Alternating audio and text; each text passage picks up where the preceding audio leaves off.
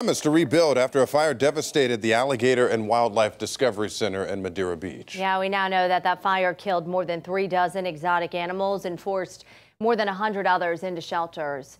10 Tampa Bay's Hannah Deneen has been on top of this story since it broke early yesterday. She joins us live from Johns Pass Village. And Hannah, this morning, what do we know about the center's plans to move forward? Well, Caitlin and Frank, as investigators continue to try to figure out what caused this fire, the center's owner now vowing to rebuild, and she's getting some help from local rescue centers and the community.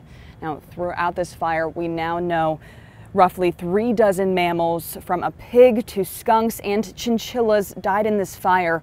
About 100 others, though, including gators, fish, turtles, and iguanas, were displaced or injured. Thursday, those surviving animals were taken in by other groups like Clearwater Marine Aquarium and Sarasota Jungle Gardens. The entire community now vowing to help, like Robin Miller, the local Chamber of Commerce president, who launched a fundraising campaign for the center yesterday. We're going to lift them up. It's going to be a long road, but it's not gone, and we'll see what we can do to be bigger and better in the future.